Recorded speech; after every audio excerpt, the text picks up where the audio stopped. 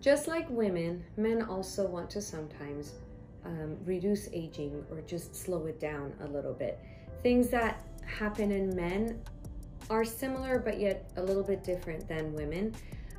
Fillers can help when there is descent or lack of volume in a certain area like fat loss.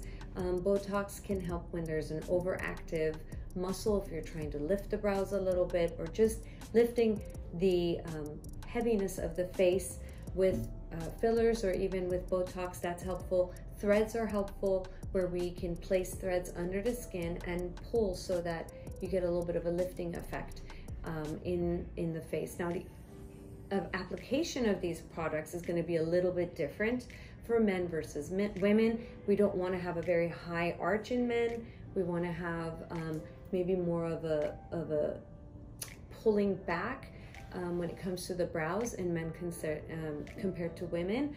And same thing with fillers. You don't want to create high cheekbones. And so the positioning of the fillers and the Botox might be a little bit different. However, they're all indicated, as well as skincare.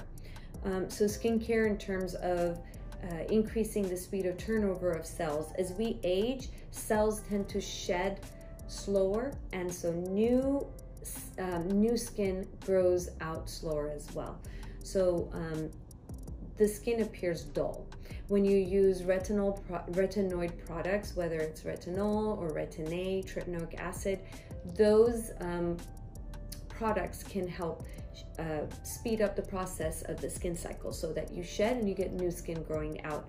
Things that are antioxidants, those help to decrease the amount of damage from our daily environment, toxins that are in the air. Sunscreen is always helpful to reduce damage from the sun. It also helps protect against cancer, and growth factors also help in rejuvenating the face. So just as much as women tend to take care of their skin, men can actually benefit from using these products as well.